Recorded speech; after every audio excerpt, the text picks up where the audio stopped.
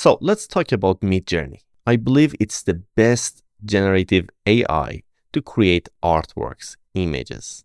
And in this video, I'm going to exactly show you how you can use Midjourney to create amazing graphics, amazing images that you can use it for different purposes like marketing, for your website, for your business, for any other project. So along the way, I'm going to show you how to use Midjourney, and also I'm going to teach you some advanced secret strategies about this amazing generative AI.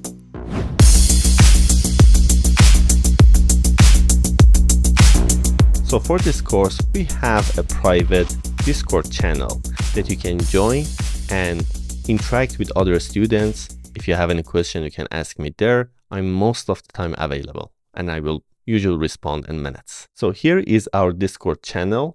The name of this channel is Coding Crew, as you can see at the top here, but I will also put the link to access this channel into the description of this video as well. So you can just click there and jump into this channel, this group, and join us. And here we have two channels specifically for Midjourney under AI category. The first one is Midjourney, where you can ask your questions, interact with other students, and I will also share some updates here as well. And also we have Midjourney practice, where you can come and practice Midjourney here. The Midjourney bot is active in this channel, so you can write prompts here. For example, you can come here and write down imagine and create your images and share your work with other students, right? So if you're ready, let's go for the next part. All right, so welcome to this lesson. In this part, we are going to learn how we can set up Midjourney and begin using it. So here we are in the midjourney.com. You can click on the resources of this lesson or go on Google and just write down Midjourney and come to this page. And here we are. There are a couple of buttons at the bottom of the page. If you pay attention, here we have Get Started, which later we will talk more about it. Here there are the documentation of how we can use Midjourney. But as I said, later we'll get to this part. We have showcases. I will talk more about it. You can see the work of other people, what they have created and how did they create those images. It's very useful. And on the right side, we have join beta and sign in. Now, if you have a Discord account, you can click on sign in and write down the credentials of your Discord account. So if I click on sign in, as you can see, it will jump on Discord website, discord.com. At the beginning of this course, I invited you to join our Discord group for this course. And if you already did that, and if you already have an account, you can simply come here and write down your email or phone number and your password and click login. Okay.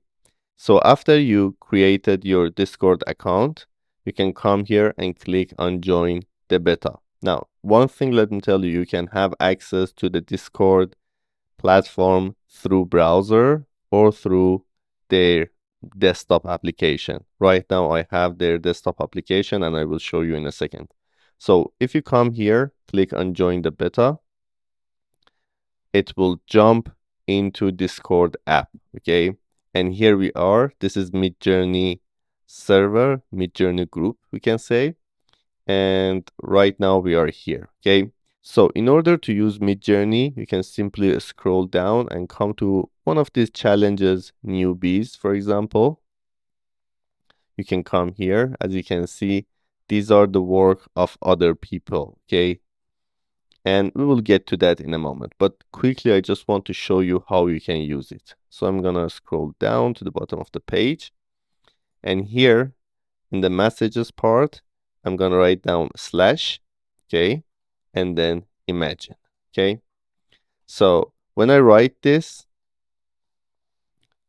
when I select this command, then it will open a prompt for me. And here I will be able to write what my image should look like. So I can say, for example, an old man sitting on a chair in a cafe.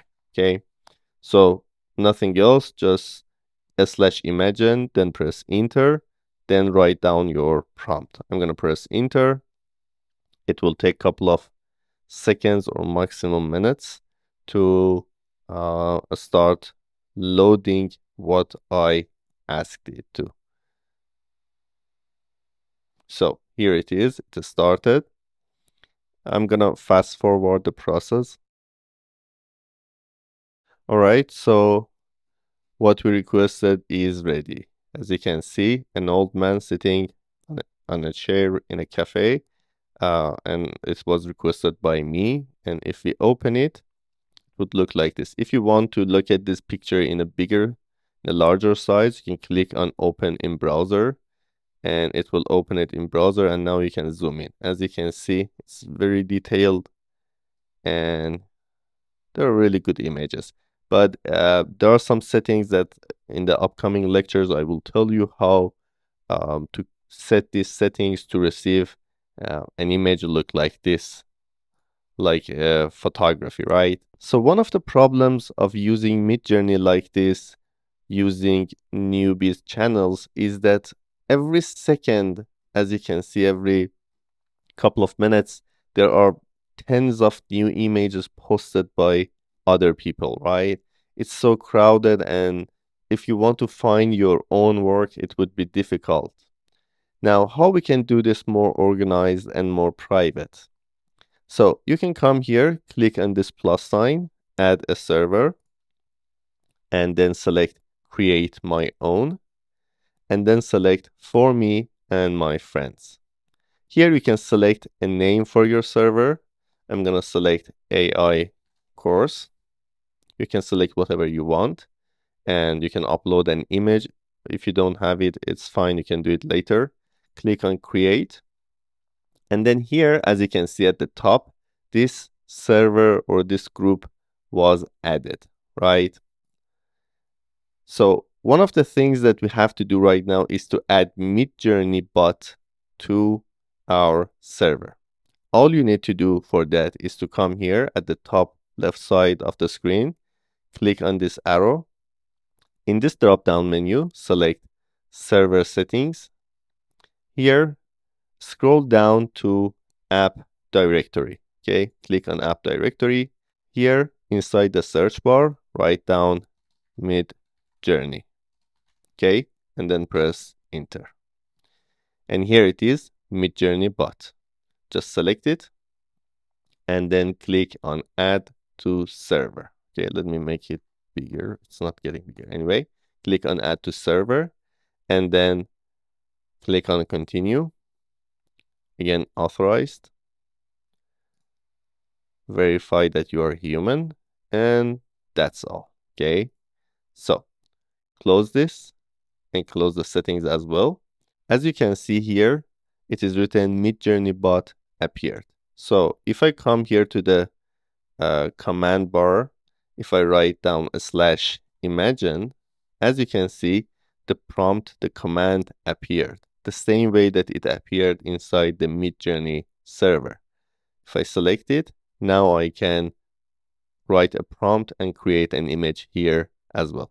So I'm not going to do that right now because I want to make it more organized. So on the left side, you can create different categories and different channels. Now, I strongly suggest to organize your work.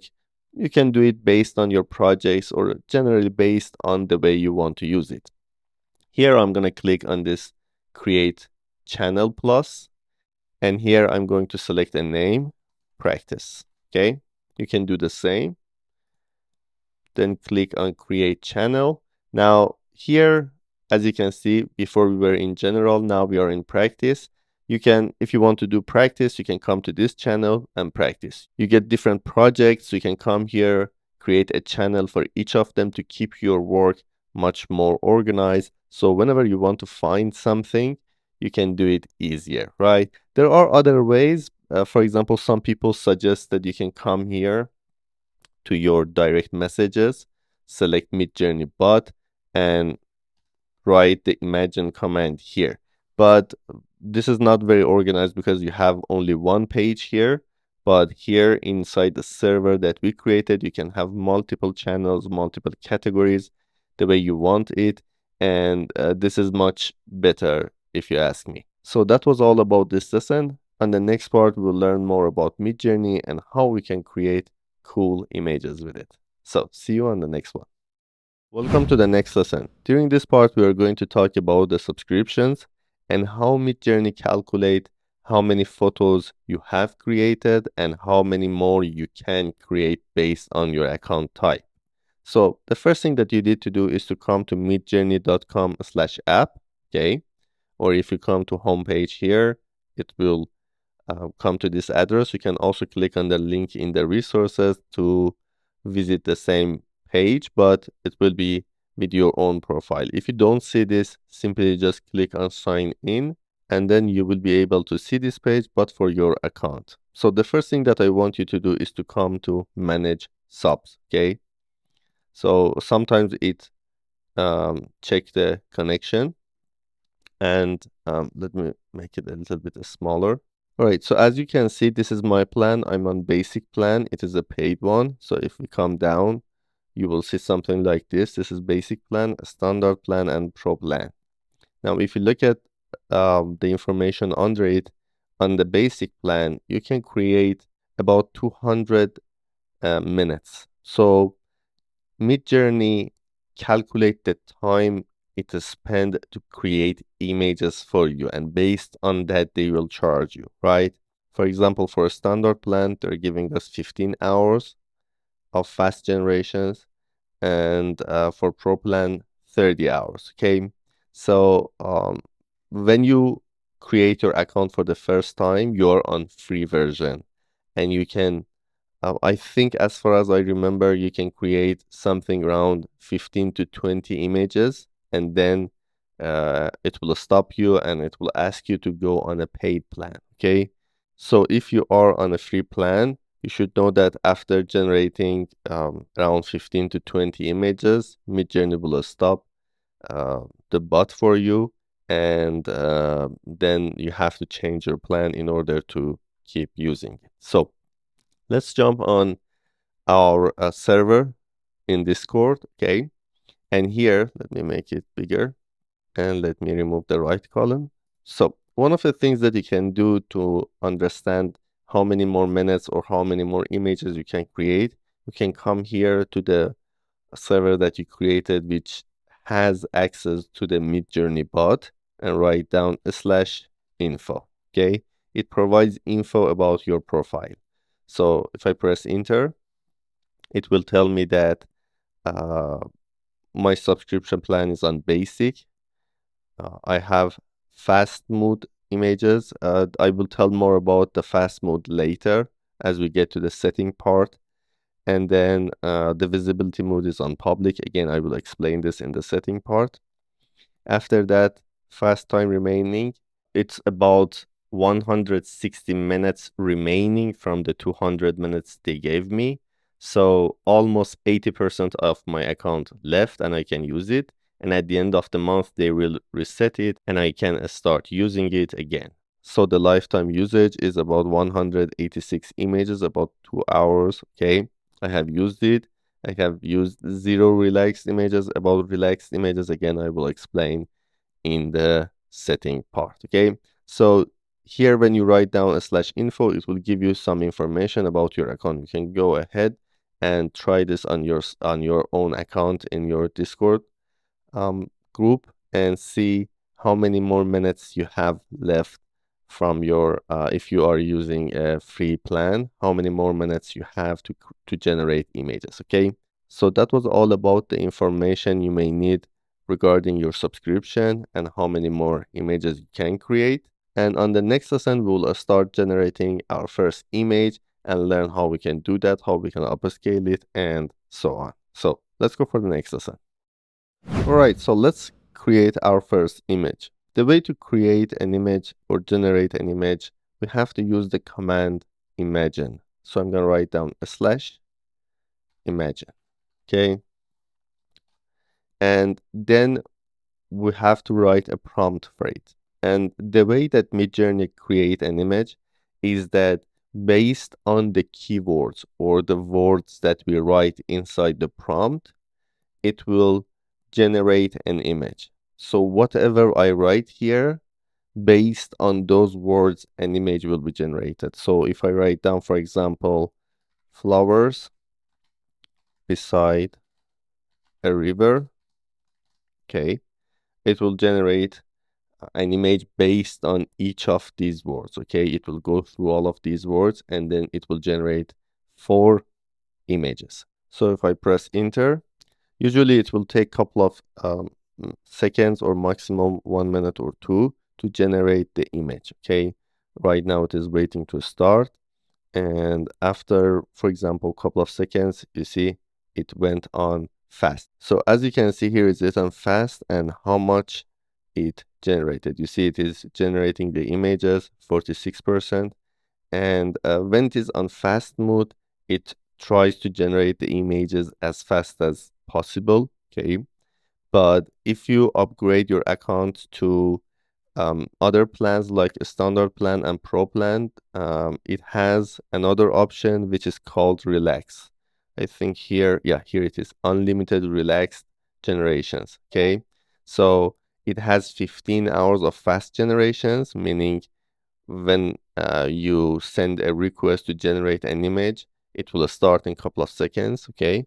But if you finished that 15 hours, you have relaxed generations. It means you can generate as many images as you want, but it will not has the priority. It means it may take longer to create them. So that was all about the fast that I mentioned in the previous lesson that I will explain later.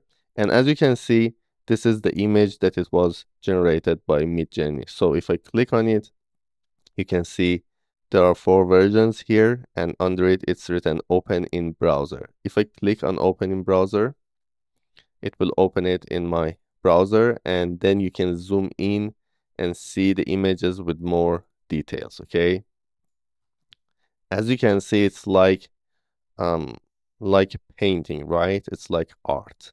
So I'm gonna close it and let's go back to Midjourney. And under the image, as you can see, there are several buttons. U1, U2, U3, U4, and V1, V2, up to V4, okay? So the way it works is that each of these images has a number. This one on top left is number 1. This one is number 2. This one is number 3, and this one is number 4, okay? So it starts from top left side, go to right, then the second row, again go to right. So if I want to up a scale image 1, I have to click on this button. If I want to up a scale this image, I have to select U2. If I want to up a scale this one, I have to select U3 and U4 for this one. Now, what does V1 to V4 mean?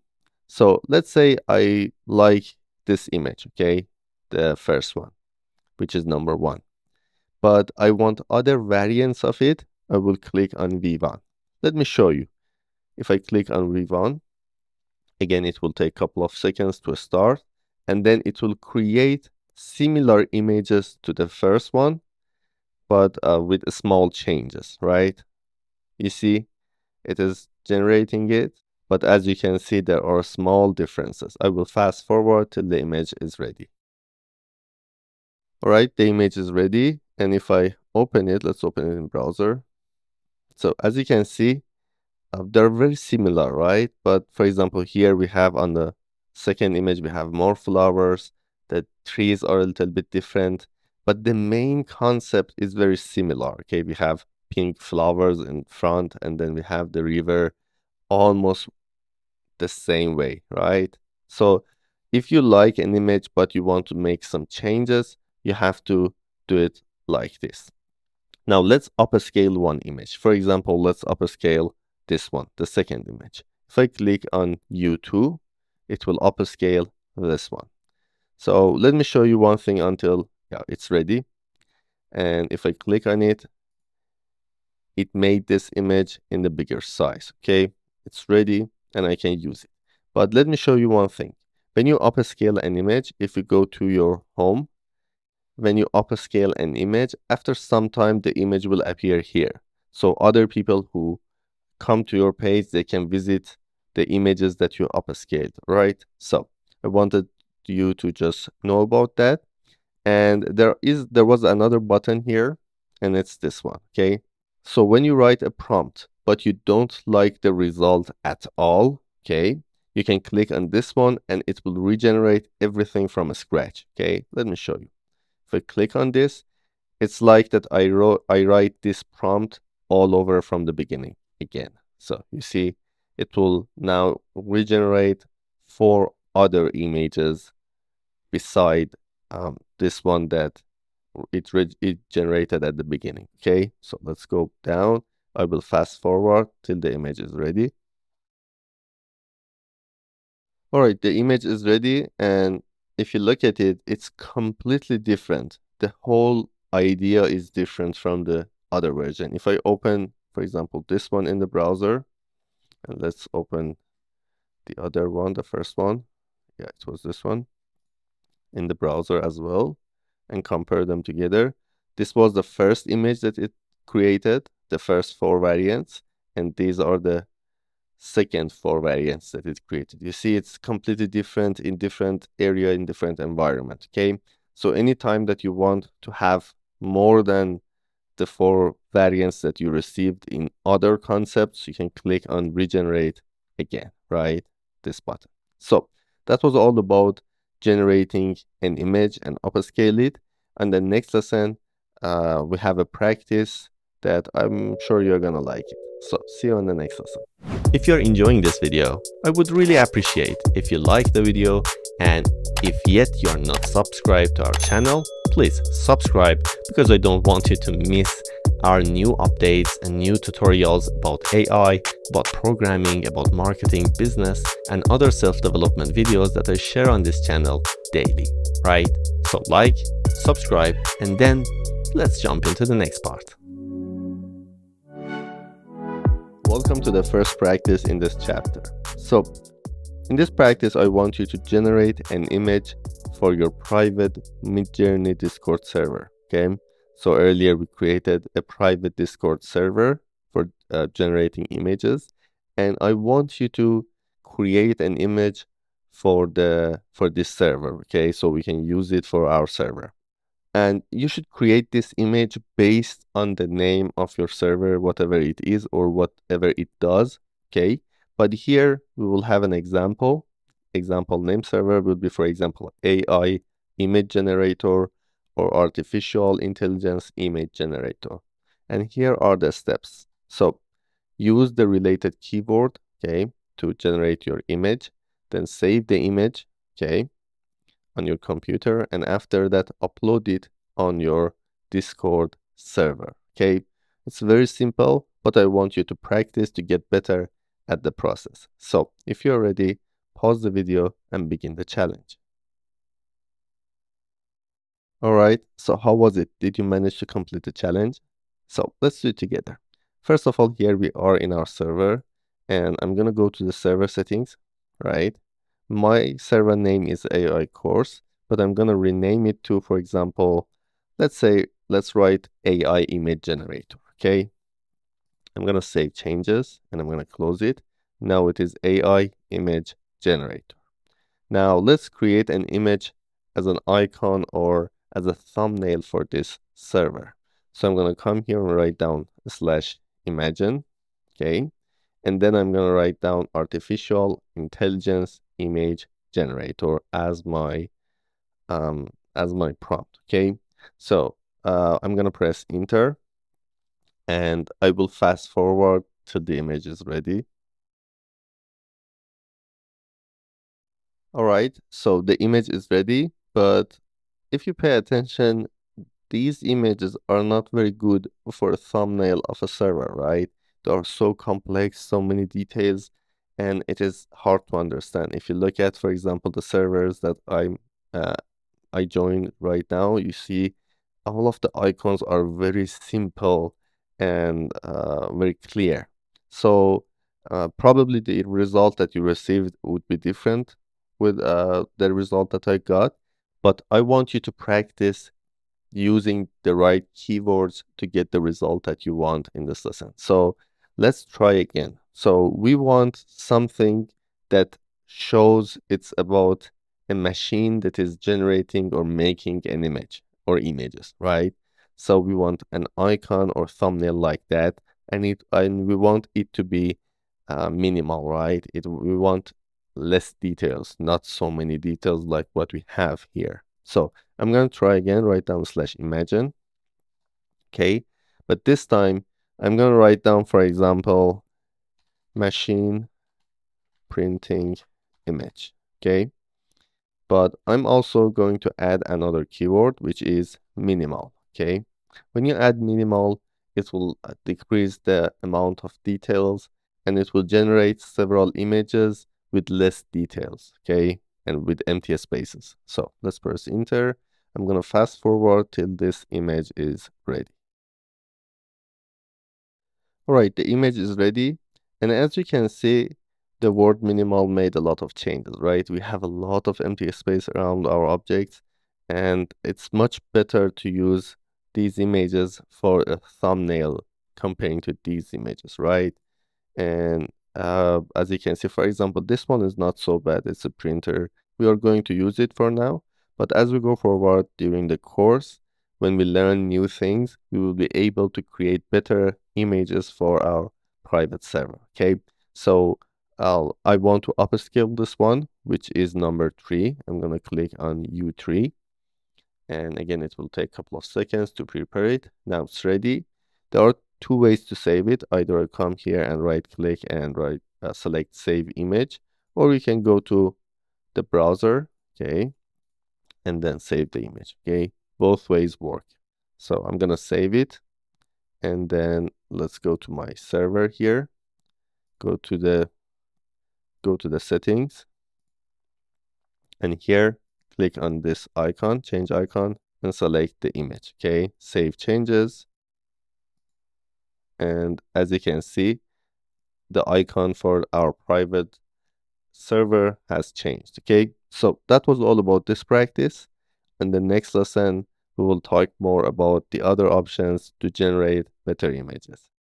Welcome to the next lesson. During this part, we are going to talk about the settings we select for our Midjourney bot. So let's come here to the message bar in Discord and write down a /settings.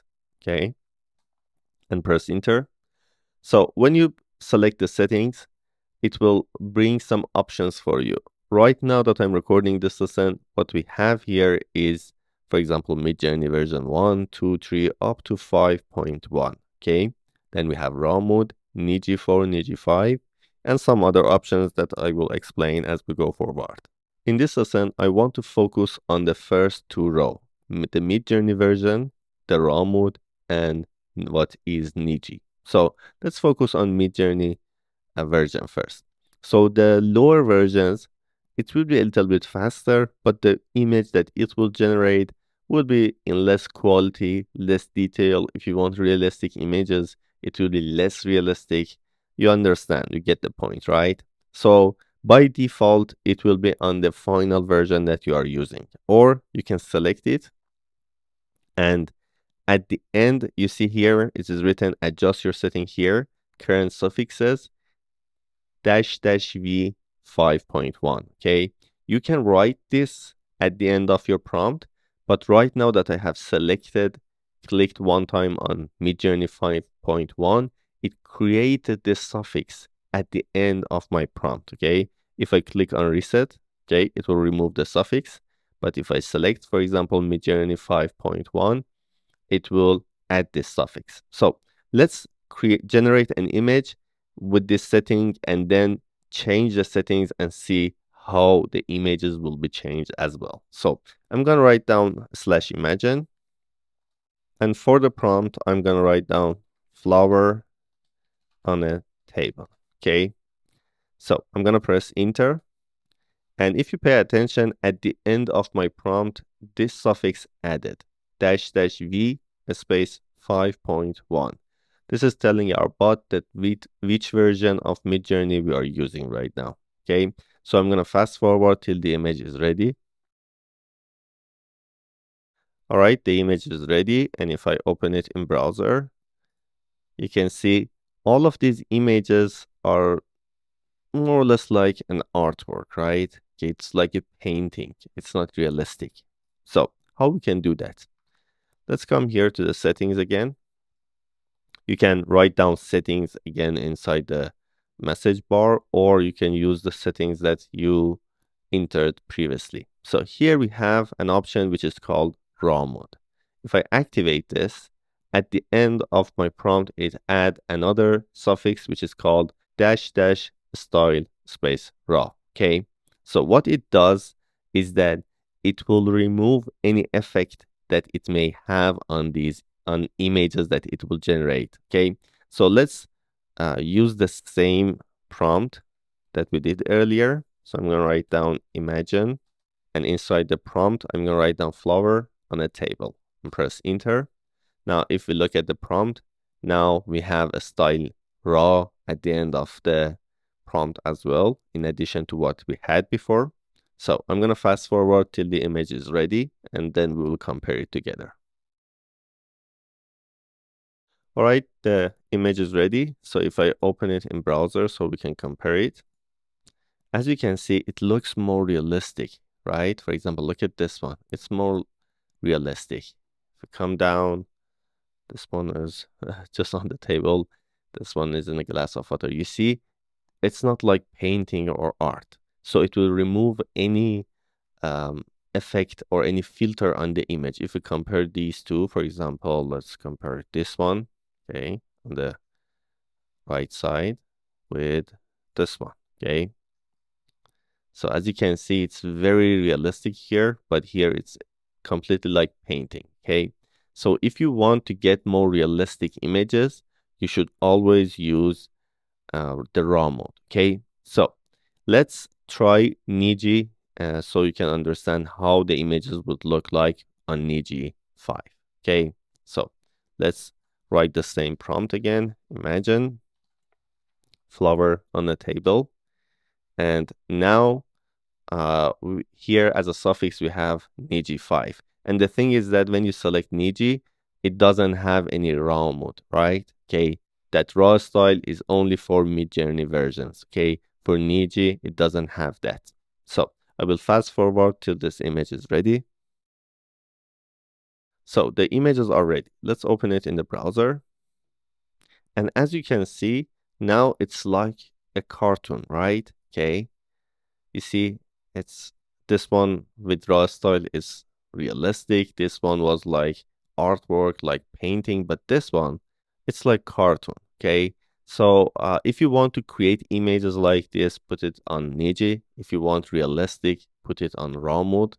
If you want like painting, just turn off the raw mode, but select the Midjourney version that comes last. Okay, for example, in my case it is Midjourney 5.1. Okay, and I usually, because I like realistic and mostly I use realistic images, I turn on raw mode. Okay, so that was all about the first row in the settings, and if you have any question, write it down for me. If not, I strongly suggest you to practice a little, and with practicing you get better at what we have learned till now. So if you're ready, let's go for the next lesson.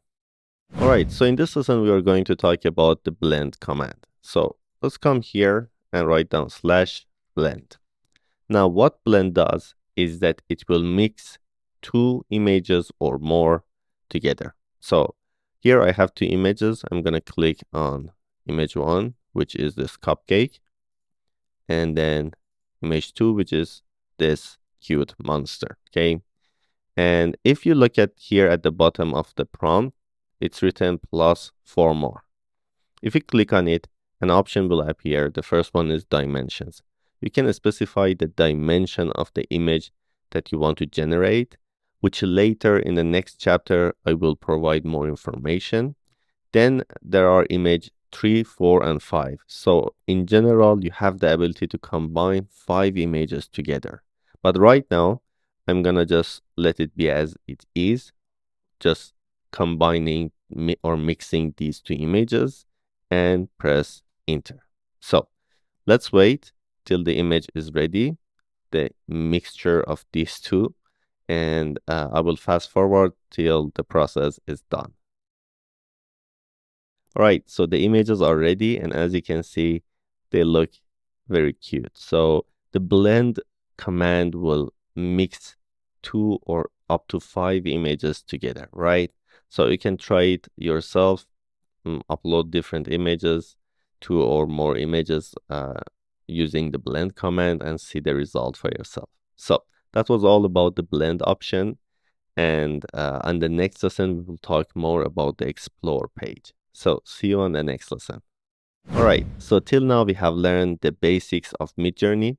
And here there is a page called Explore. I want you to visit this page because you can learn a lot of things from here. On this page, you can see all the images, the hot images or rising or top images from other people generated, and what was the prompt they used to generate these images. For example, if we come here, if I click on this image, if I scroll down, this is the prompt that this person used to generate this image. And if you look here, these are the 4 first images that from that one of them was selected, which is this one. So if I click on it, we can see all the 4 images. And here is the prompt they used. So if I select this myself, okay, just copy it, okay, and let's go to Midjourney and write down imagine, okay. So if I use the same prompt that this person used, more or less I have to receive the same result, more or less close to this, okay. The only thing which will be different will be the size, the aspect ratio of the images, which on the next chapter I will talk about it. It's here in the settings, but I didn't want to mention it here. Later in the next chapter, we will talk more about it, okay? So as you can see, I'm getting more or less the same result as he got here, but the only difference is the aspect ratio of my images. Mine are square size, but here it's different, okay? So I'm gonna fast forward till the image is ready. All right, so the images are ready, and let's open it in the browser. And if you pay attention, the style, the character, they're very similar to what this person had here, right? So if you want to create the same thing, or if you see something here which is interesting, you can look at the prompt and learn from this prompt, okay? If you, for example, like this image, or if you want to use this image for your business, for some specific project, but you want it a little bit different, you can use the same prompt, but make some changes to receive the different result that you require, okay? So you can come to the Explore page and go through the images and learn more from the prompts that they wrote, okay? So that was all about the Explore page I wanted you to learn. And on the next chapter, we will talk more about the different commands and properties that you can use to make changes on your images. So that was all about this lesson. If you have any question, write it down for me. If not, I will see you on the next part. Welcome to the next lesson. In this part, we are going to talk about the describe command. So let's say you have an image and you want to create an image similar to that one. How we can do that? It's very simple. We can come here to the Midjourney channel that you have. In the messaging bar, write down /describe, okay? Then you will be able to add an image. Click on this icon here or drag and drop it. And here, for example, I'm gonna just select this image and come here in the messaging bar and press enter. What will happen is that Midjourney bot will look at the image and analyze it. Then it will write 4 different descriptions for it, okay? So this way, if you want to create a similar image using Midjourney, you can try the descriptions that Midjourney bot itself wrote for this image, Or if you think it's not very related or true, you can click on the refresh icon and Midjourney bot will do it again. So I can come here, for example, select number 4 and come to the messaging bar and write down imagine/imagine and then paste the description that Midjourney itself wrote for me. Press enter and let's see what image it comes up with. So I'm gonna fast forward the process. All right, the images are ready. We can open it in the browser so we can look closely. It's not exactly or 100% the same image that we just uploaded on Midjourney, but it's very similar, especially this one. I think it's very similar to the image that we uploaded here, right? So in general, if you have an image and you want to build similar images like that one, you can use the describe option. So Midjourney itself describe the image and write a prompt for you. And later, as we go forward in this chapter, we will learn more settings about Midjourney that will give you the ability to create more similar images to the image that you upload. For example, for this part, I used Midjourney version 5.1 with raw style, okay? But as we go forward, especially in this chapter, there are other options that I will teach you that will help you to create similar images to the style that we have in this part. So that was all about the describe method. On the next lesson, we are going to learn more about the aspect ratio. See you on the next part. In this lesson, we are going to learn more about changing the aspect ratio of the images that we want Midjourney to create for us. Now, if you pay attention, till now, all the images that we have created were in a square size, as you can see these previous examples. But especially about the example that we had in the previous lecture, the result wasn't a square, as you can see here, right? Each of them has the same aspect ratio, but it's not a square, okay? How we can change that? There's a simple setting that we can write at the end of our prompt, which, as you can see, it's written here. Actually, when we use the describe method on this image, Midjourney itself created that setting for us. As you can see, it's written here, -AR space, then the aspect ratio that we want. For example, let's come here and write down imagine.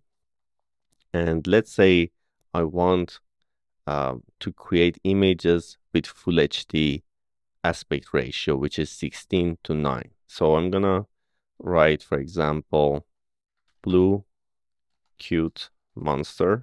Okay.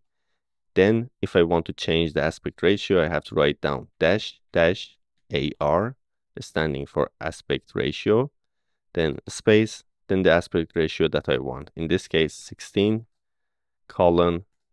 Okay. Press enter, and then it will create 4 images with this specific aspect ratio. Let's try again with another aspect ratio. Let's say I want an image for Instagram stories. So I'm going to come here and write down imagine. The same prompt, let's say blue cute monster.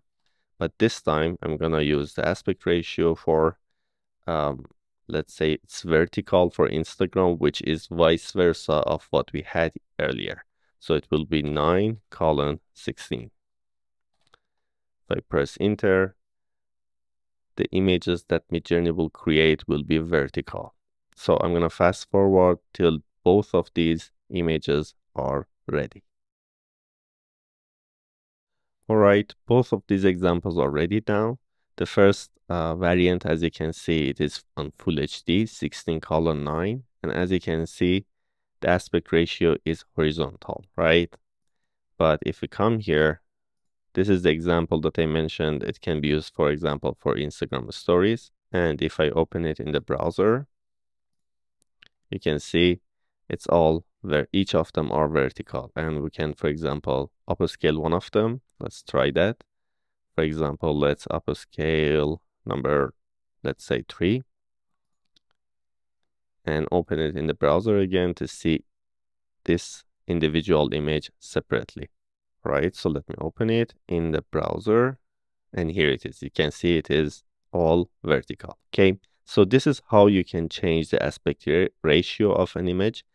And if you have questions about the specific aspect ratio, you can search on Google to find the correct number based on your needs. All right. So that was all for this lesson. And the next part, we are going to learn about another parameter in Midjourney, which is called stylize. In this lesson, we are going to learn more about another parameter, which is called stylize. The Midjourney bot has been trained to produce images that favor the artistic color, composition, and forms. To control that, how strongly you want this training to be applied on your images or not, you can use this parameter to change it. And we write that by 2-s or stylize, okay? And the number for Midjourney 5 starts from 0 to 1000, okay? So let's try it on the blue monster example. So I'm going to write down /imagine, okay? And I'm going to write down cute blue monster in jungle, okay? And then I'm going to write down as --s and then put it on 0, okay? Press enter. And then again, I'm going to change this, write another prompt and the same prompt and change this to 1000, okay? From minimum to maximum. So you can see the difference, okay? When it is on maximum, on this one, which is 1000, the Midjourney bot will use its training to create more artistic composition, forms, and colors, okay? So I'm going to fast forward the process so you can see the result. All right, the images are ready, and this is on a stylize 0. And as you can see, it's more or less very basic, and it designed the images very close to the prompt that we wrote. But here it tries to be innovative and favor that artistic training that they created for Midjourney bot. And as you can see, it is more detailed and more artistic compositions, right? So you can either change this number by writing this parameter, or you can go to a /settings. And here in the third row, we have a style low, style mid, high, and very high. And if you pay attention to the suffixes here, on default, it is on style mid, okay? If I click on it, you will see --s100 will be added. If I go on low, it will be 50, high will be 250, and very high will be 750, but manually you can change this up to 1000. The 1000 for Midjourney 5.1 is the maximum, okay? So this is how you can change the stylize level. But let me tell you one thing. If you change it here and also you want to add it yourself at the end, it will take only one of them, okay? So if you don't want to have it here, you can go back on what it was, okay, on medium. Or if it is visible here, you can just click again on mid, on style mid, and it will go away, okay? So pay attention not to set in a specific style or setting 2 times, one time from the suffixes here and one time manually in your prompt, okay? So that was all about stylize. On the next lesson, we are going to talk about the chaos parameter. So in this lesson, we are going to learn more about another parameter, which is called chaos. So if we come up here, for example, in the blue monster example, as you can see, these 4 images are very different from each other. But if I select one of them, for example, number 3, and I say create 4 other variants from number 3, if we look at the result, it will be very close. Each of these 4 images grid will be very similar to each other. I'm going to fast forward the process so you can see the final image.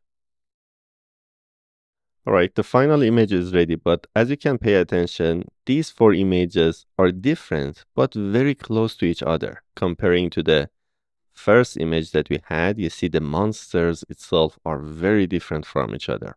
Now, the chaos parameter is controlling the differences between each four images. So here, as you can see, because the chaos parameter is low, the images are very similar to each other. So if I get the same prompt, okay, and let's write down imagine and paste the same prompt, blue cute monster with the aspect ratio of Full HD. And then if I write down dash dash C or chaos, okay, I can control the difference between four images. So the number starts from 0 up to 100. Okay, so 100, if I set it on 100, it will be very different. If I set it on 0, they will be very close to each other. So I'm gonna start with 0 and write another prompt and write 100 for chaos.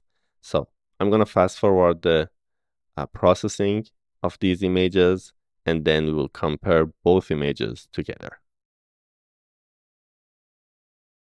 All right, so the final images are ready. And if you pay attention to the result, this is on chaos 0. Still, there are differences. It's not like what we had here, but you see more or less the style of these four monsters are very similar to each other, right? The style of the image is very similar to each other, okay?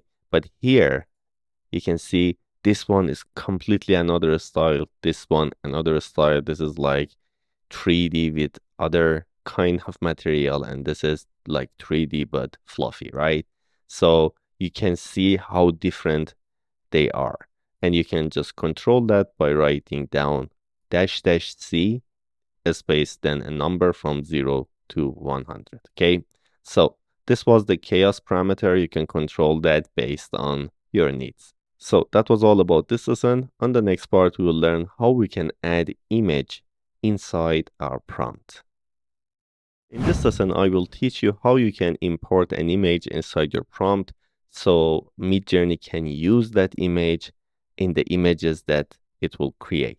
For example, I have this image here and I want to import this image inside my prompt. Okay, I have it on my computer, and what I'm going to do on the same channel that I'm going to come and click on this plus sign beside the messaging bar, okay, and then select upload a file, okay. Then I will select it from my computer, okay, and then press enter.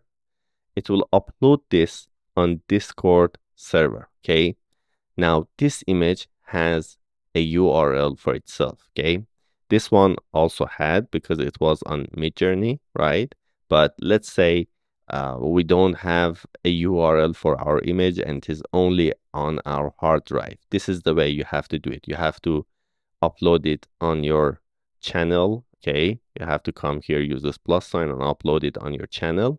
Then if you click on it and click on open browser, now as you can see, it is on Discord server and it has a specific URL, okay? Now I can copy this URL, okay? Or I can come here and write down imagine, okay? I can paste the URL, or I can just select this image, hold my mouse point, drag and drop it inside the prompt, okay? It will paste the URL of this image here. After that, I'm gonna add a space. Then I can write my prompt that what I want Midjourney to do with this image, okay? So I'm gonna write down full face portrait, okay? I'm gonna press enter and let's fast forward the process and see the final image together. All right, finally the image is ready. Sometimes it takes a couple of minutes for it to get ready, but I just fast forwarded so you didn't notice, but it takes, I think, about 4 or 5 minutes to process this image.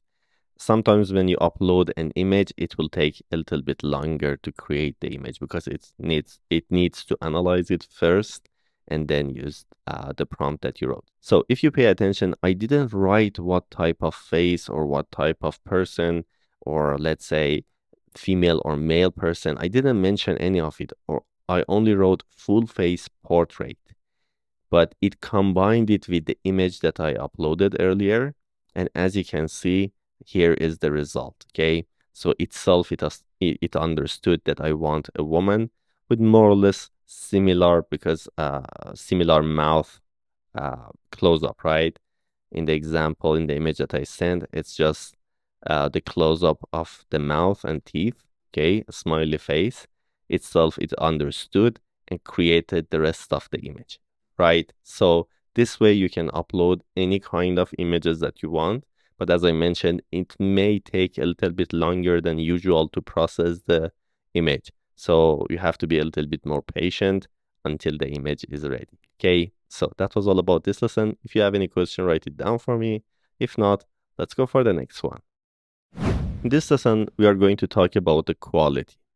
Now, when I say quality, I don't mean the resolution or the size of the image. We are talking about the details inside the image and the time that Midjourney requires to produce those images. Okay, let's go back to the examples that we had. For example, this blue cute monster, okay, with this aspect ratio. And we can come here inside our prompt. Let me write down a /imagine first, then paste this prompt, blue cute monster with the aspect ratio of 16:9. And then to change the quality, I have to write down --Q. And there are only 3 numbers for this to control the quality. The first one is 0.25, okay? Then we have 0.5, which is half, or 1. The maximum number is 1. And by default, it is on 1, okay? So I'm going to do this with the quality of 1. And then let's write another prompt with the lowest number possible, which is 0.25, okay? I'm going to fast forward it until the images are ready, and then together we'll compare the quality differences between 2 prompts. All right, it's not finished yet. As you can see, the one on quality 1, which is highest, still it is processing it. But this one that I did it later, a couple of seconds later, it's already done, okay? So this is what I'm talking about. When you decrease the final quality, okay? So this is with max quality, this is with lowest quality, okay? When you decrease the quality, the images will be processed much faster. And of course, this way you spend less time from your Midjourney account, so you can create more images. So the good thing about this quality, when you decrease it, is that you can try different prompt, practice, and find the right type of prompt that you want, then generate the highest quality version, okay? So if I open this inside the browser, and let's go to the other image with maximum quality. So this one is with low quality. You can see how it is, right? It has less details. As you can see, it is a little bit simpler comparing to this one. You can see here there are a lot of details, okay? Right?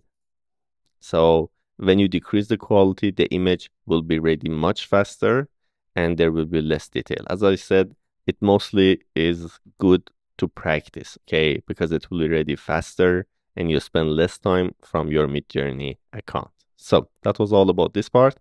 Let's go for the next one. All right, in this lesson, we are going to talk about different styles for Niji model. So let's come here and write down /settings.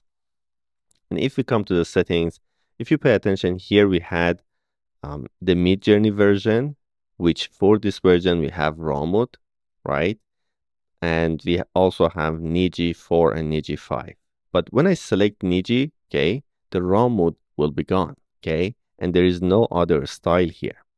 But in fact, there are other styles, but it doesn't just show you inside the settings, okay? This is one of the things that you have to find it if you read the documentation and look for it. Anyway, I'm going to teach you 3 different styles that works for Niji, right? So let's come here inside the prompt. We have selected the Niji version 5, okay? And I'm going to write down imagine and use the same prompt that we used earlier, this cute blue monster. Okay, and now I'm going to change the style by writing down dash style space.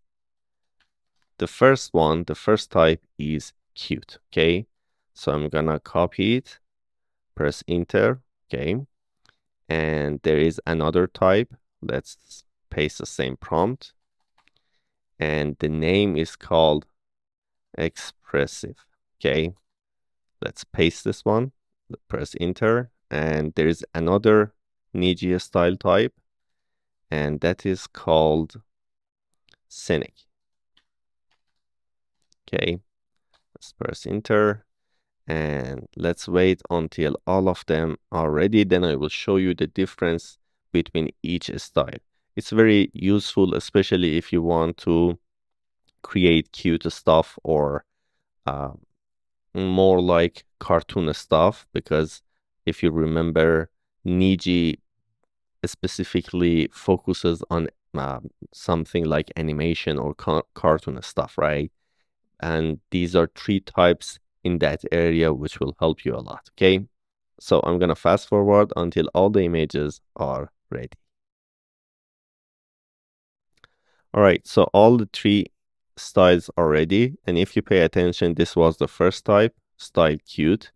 And if you look at the result, as you can see, all the results are very cute, like Asian or Korean cartoons, right? All of them look like that. But if we go to expressive, okay, it focuses more on the expressions and showing the expressions, okay? Let's open it inside the browser and look at, for example, the first one, the second one. You see, we can understand and feel the expressions inside each of them, right? It's more clear. And finally, the last one, which is called scenic, which is try to create a scene, okay, to show and express a scene. So let me open it inside the browser as well. You can see we have the environment, we have some, for example, action, something happening, right? It's more about a scene, creating a scene inside each of the images, okay?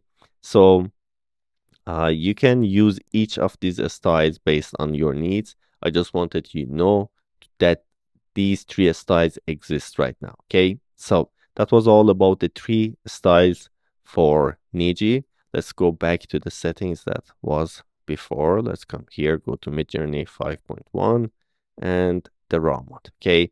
Always when you use settings, pay attention to the suffix that what you have.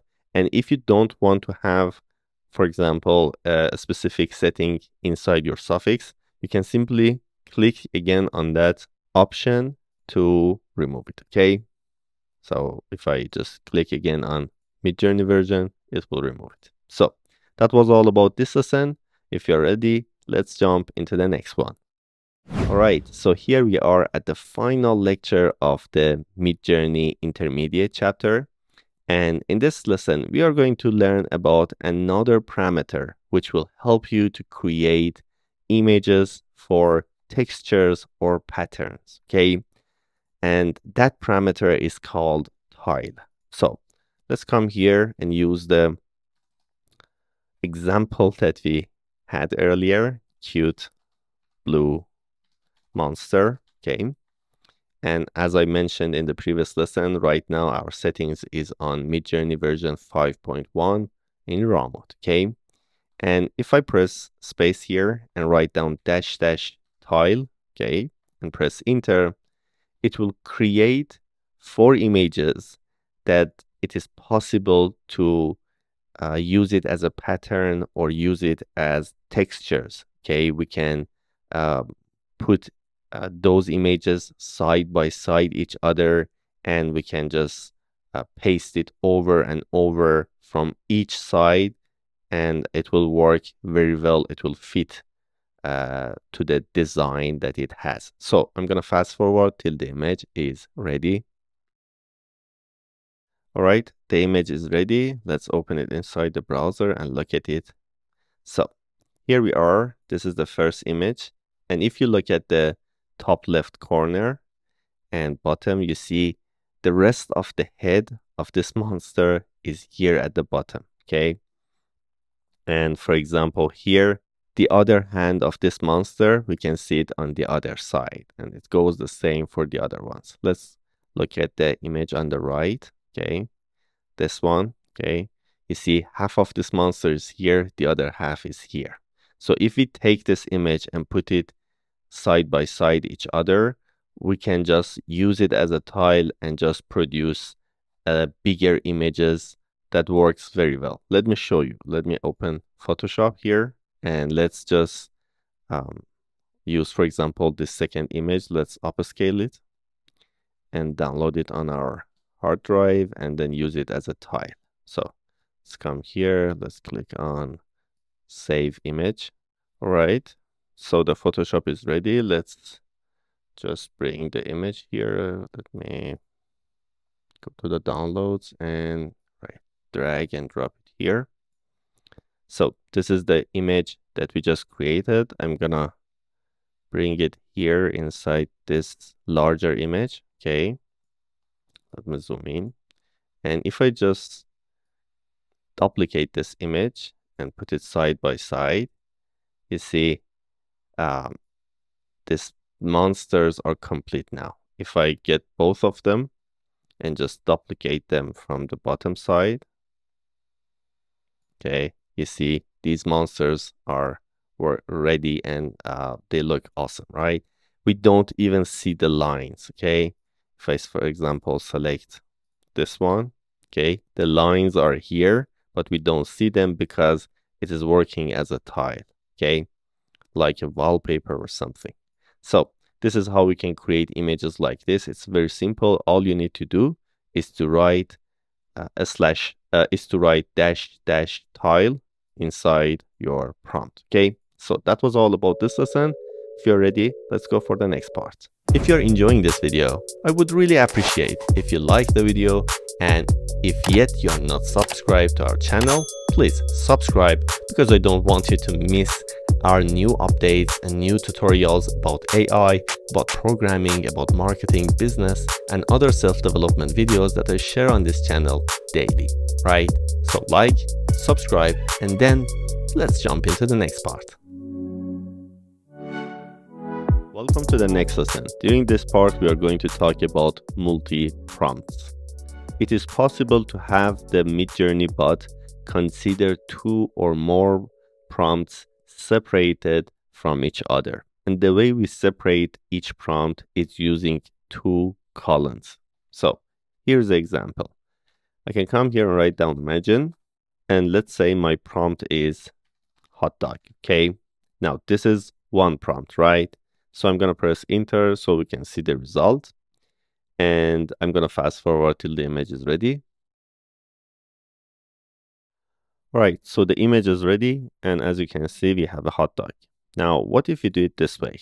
What if we write down imagine and write down hot? And right after hot, we add 2 colon, then a space, then write dog, okay?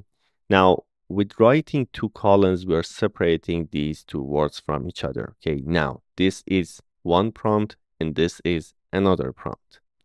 If I press enter, we will not get the same result, okay? Because earlier in this example, the Midjourney bot was looking at this prompt as one, okay? So it was one prompt here, and it was combining the meaning, so it is a hot dog, right? But here, as you can see, we don't have any more hot dog sandwiches, okay? It's all either dog, or it is showing some warm feeling inside the image. So this way, using 2 columns, you can separate different prompts inside one try, okay? So in this example that we have hot separated from dog, in the images we see um, dogs that somehow it is trying to show us the feeling of hot as well, or warmness as well. Okay, for example, here there is a dog wearing something to become a little warmer, right? Or here, for example, we have a fluffy dog with sunshine from behind. Okay, so it tries to mix the meaning of different prompts that you have used. Okay, let's have another example. Let's write down imagine, and here let's have cupcake. Okay, and let's run another example. Imagine, let's separate cup from cake, right? And let's wait for these images to be ready. Then I will explain the next concept. All right, so the images are ready. This is the first try, the first example, which we had cupcake as one prompt. And you can see we have cupcakes here, right? Normal. But here we have separated cup from cake. And if you pay attention, we have a cup here, we have a cup here. Here we have a mixture of a cup and a cake, somehow strange. Again, here we have a cup. So the way it works, let's say we want to have more cake inside these images comparing to cup, right? How we can do that? We can come here and write down imagine and write down cup, add the 2 colon after that, then the next word or the next prompt, which is cake. And here again, we add the 2 colons.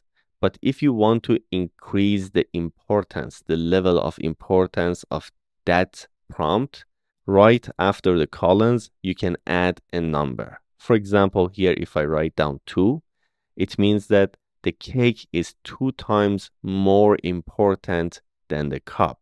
So focus on the cake twice more as you're focusing on the cup. So if I press enter, we should see more cake inside our images than we see in the previous example. Until this image is getting ready, I will make another example.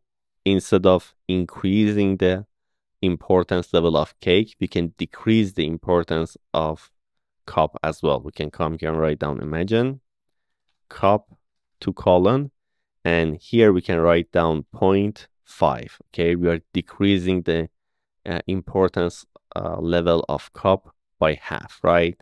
So space and write down cake.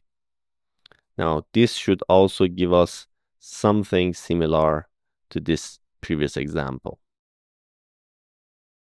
All right, the first example is ready, and if you pay attention, here we have more cake than we had before. We have the cup somehow here, we have the cake, we have cake here. Okay, it's mostly focused on the cake. We have the cake here, we have the cake here, okay? But as you can see, in 2 of the images, we don't have the cup anymore, okay? So this is why the numbers are also very important if you want Midjourney to focus more on that specific prompt. So the other one is also ready. In this example, we decrease the importance level of cup. As you can see, we have more cake inside these images as well, comparing to what we had before, which was this one. Okay. Now, this technique can be very helpful in some cases that we don't want to have something in the image. For example, let me write down imagine colorful flowers. Okay. So here, Midjourney bot is trying to generate images for colorful flowers. And after it's ready, I will try to remove 1 or 2 of the colors that exist in this example and try again.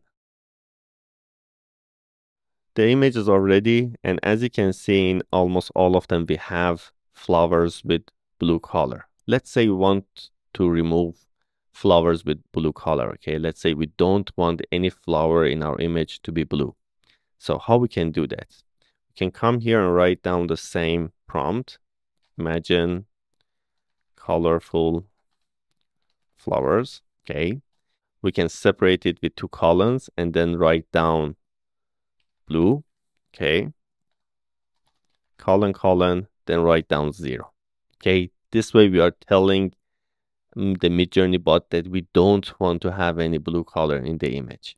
But there is another way which is much easier, and that is instead of separating prompts, we can come here and use a parameter, and that is to write -- blue. Okay, with this way we are telling the Midjourney bot that we don't want to have any blue color inside our colorful flowers image, right? So let's press enter and see the result. All right, the result is ready. And if you pay attention, we have way less blue color. You see it, we have only one blue color here in this example and one here. But inside the rest of them, we almost don't have the blue color. But if you compare it to the previous example, we had a lot of flowers with blue color, right? So this way we almost removed the blue color from the images that we generated. Now you can do this also with objects. For example, you create an image. You don't want any specific object inside the image. Like, for example, you don't want a book, or you don't want the table or the door or a person inside the image. You can write down -- no, then the object that you don't want to have inside the image. Okay, so one other thing, if you just use negative numbers, also it means you don't want to have that specific object. For example, if I come here and write down imagine colorful flowers, okay, we had this example before that I mentioned. You can separate it with 2 columns and then write down, for example, blue, 2 columns, 0. Okay, if you write down negative numbers, for example, -1, it will have the same meaning. It means that you don't want to have blue color inside your image. All right, so that was all about the multi-prompts in Midjourney. And on the next lesson, we are going to learn more about permutation prompts together. See you on the next part. In this lesson, we are going to learn more about permutation prompts. Permutation prompts allow you to quickly generate variations of a prompt with a single imagine command. So here is how it works. We can come here and write down imagine. And let's say we want to generate an image about cute, for example, blue monsters, which they are fighting. Okay, so cute blue monsters fighting. Now, let's say I want to have different colors of monsters, okay? Let's say blue is one of the examples. So if I want to have different colors, okay, I'm gonna come here and write down curly brackets, opening and closing curly brackets, and inside it, I'm gonna write down blue. Let's say I want monsters with, for example, red color and also purple. Now, what is happening is that right now, this way I'm running the imagine command 3 times. The first time it will run it this way, cute blue monsters fighting. The second time it will run it this way, cute red monsters fighting. And the third time it will be cute purple monsters fighting. This way you can generate different variations of a prompt with the small changes at once. Okay, so if I press enter, it will ask me that, are you sure you want to imagine 3 prompts from this template? And I say yes. Then it will create the 3 prompts that I asked it to. So we have cute blue monsters fighting, we have cute red monsters fighting, and cute purple monsters fighting. Okay, so it is trying to generate the images. I will fast forward the process until the images are ready. All right, the images are ready. This is the first version, the blue monsters. Okay, you can see we have it here. Then we had red monsters, and then we have purple monsters, right? So this is how you can make a small change inside your prompt and run different variations of it. For example, you can change the environments, you can change the colors, okay, or the lightings. For example, one can be with cinematic lightings. In the upcoming lectures, we will talk more about a different type or variations of lighting or environments, okay? So in general, you can use this technique to run multiple prompts at once, okay? So that was all about this lesson. If you have any question, please do not hesitate to ask me, and I will be waiting for you on the next part. Welcome to the next lesson. In this part, we are going to learn more about Remix. So let's come to the settings, and at the bottom line, we have several options. Let me quickly explain the first two.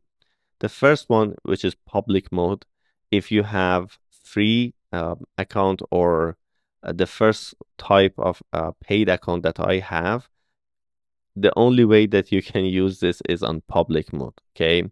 But if you have a more expensive type of accounts, you will be able to have another option, which is on a stealth mode, which the content that you create will be hidden from public view, okay? But all the contents that you create like this will be available for public, okay? And we have fast mode, which I explained before. And here we have another option, which is called Remix. Right now it is on for me. You can click on it to turn it off. But in this lesson, we are going to talk about this one, okay? So come here inside the settings and turn Remix mode on. Now, let's generate an image. Let's write, for example, green watch. Let's wait for this image to be ready. All right, the image is ready. Let's open it in the browser. And these are the 4 examples that we have. For example, the right one is very good. We have another option here and here. Okay, so let's select this one. Let's upscale it. It's number 2. And when this image is ready, let's say we want this type, but we don't want the material of the band, right? We can come here and click on Make Variations. Then the remix prompt will appear, and we will be able to make changes in the original prompt that we made. Okay, we can come here and write down metal band. And let's say we don't want to have any leather material inside our image. So I'm going to write down -- no leather. Okay. And let's increase the value of a stylized to 1000. Okay. And let's submit it. Now it will take the changes that we made here. Okay. But it will apply it only on this image. Okay. It will not generate new images. Okay. As you can see, we have the same image, but with the changes that we asked for. Now I will fast forward the process till the images are ready. All right, so the images are ready, and let's open it in the browser. And if you pay attention, the band is changed now, okay? We don't have the leather band that we had earlier, okay? It's all metal, right? Using Remix, you can make changes in the images that you like, but there are some small problems or small issues that you don't want and you want to change them. With Remix, you can simply make those changes happen. All right, so that was how to use the Remix option. If you're ready, let's go for the next part. Welcome to this lesson. During this and the next couple of lectures, I'm going to teach you a couple of keywords that will help you to generate good and better quality images specifically for your needs. Okay, so in this lesson, we will focus on keywords connected to camera. Okay, so the first keyword that I want you to learn is close-up. So if you want to generate an image of something specifically, you can use the keyword close-up. For example, let's say, let's write down imagine, close-up of a cat's face. Okay, let's try a couple of prompts. Let's say imagine close up. Okay, and we can use curly brackets to generate several prompts at the same time. So close up of an old man's face. Okay, we can say a green apple. Okay, and anything that you can imagine. If you just want to focus on a specific part of something, you can use close up. Let's say of a wallet with cash. Okay, and so on. Press enter and yes. So it will generate all three prompts at the same time. All right, the image of the cat is ready, and as you can see, it's only the face, right? Even we don't see the ears. Okay, so if you just want to focus on some specific part of a body of something or specific part of, for example, we can talk about car. Okay, close up image of, for example, car's windshield, right? Car's door. Here we suggested an old man's face. You see, it's just the face. Okay, so you can use the word close up. Here we have green apple, and you see it's just the apple. Okay, even not the whole apple is up here in all four images, right? In three of them, it's just part of the apple. So great image, right? So you can use the word close up to just focus on a specific object. Okay, this is the best definition. Focus on the specific part of the object. The next keyword that I want you to learn is macro. Okay, so let me show you the effect. Let's write down imagine. Let's try with the similar examples that we had here. So I'm going to come here and write down macro photo of. Okay, and let's open curly brackets and write down wallet with cash. Okay, let's say green apple, an old man's face, right? And macro images, usually it's good to demonstrate a product. Okay, so here I'm going to use, for example, a gold watch as well. Okay, so let's press enter. Yes. Okay, let's wait for all the images to get ready. All right, three of the images are ready. The gold watch is under process right now, but let's look at the images that we have and compare them with the previous examples. So if you pay attention here, let me open both of them in the browser. Okay, this is the macro example, and this is the close-up example. So let's focus on the image that we have here. Okay, if you pay attention on the example that had macro inside the keywords, it usually tries to show some specific small details, but also we will have focus and blurry part inside the image. Okay, so the focus of the camera is here, and we see some blurry part of the face, right?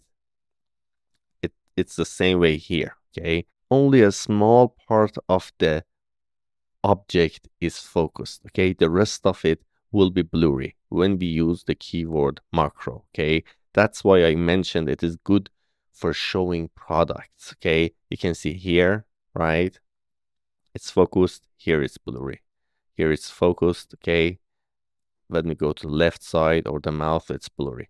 Now let's compare it to the other example that we had. You see here we have blurry areas, but it's not that much comparing to the previous example. For example, here you see more or less the eyebrows are clear, the eyes are clear, the nose is more or less clear, okay? Here's the same, okay?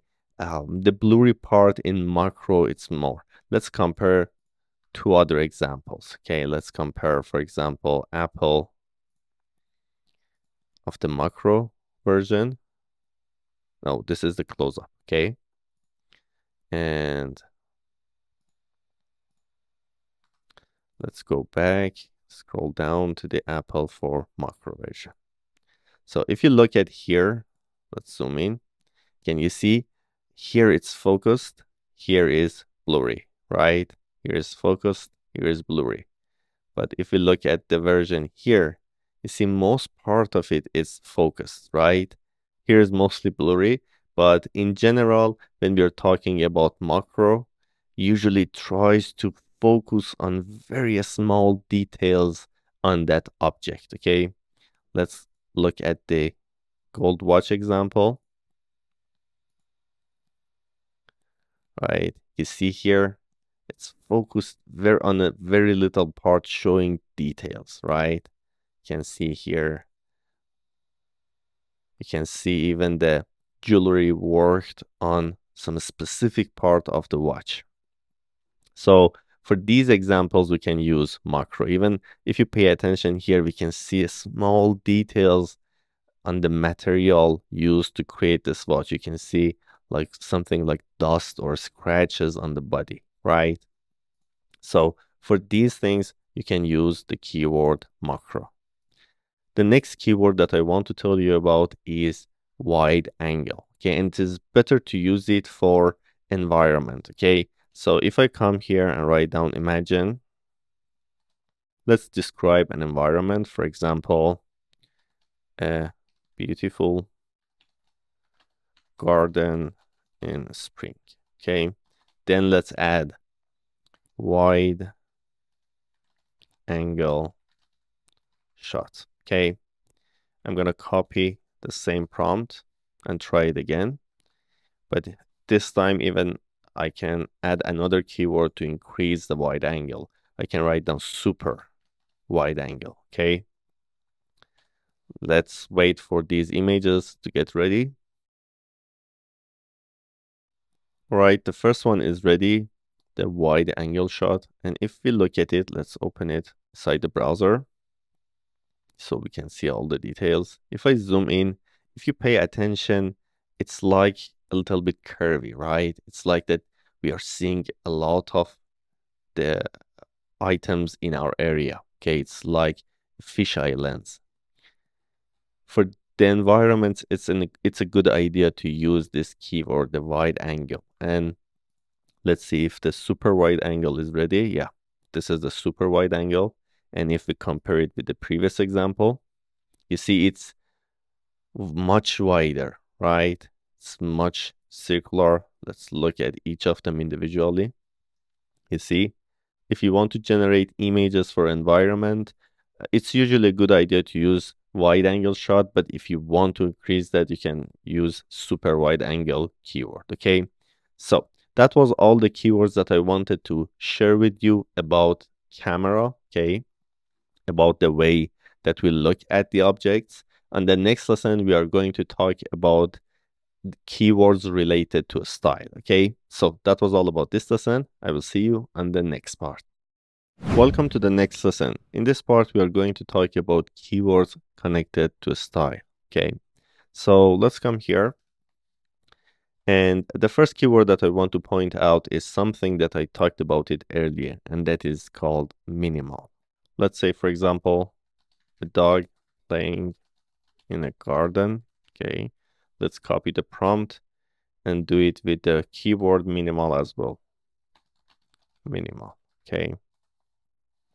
So we can see the difference. Let's wait for both images to be ready so we can compare them together.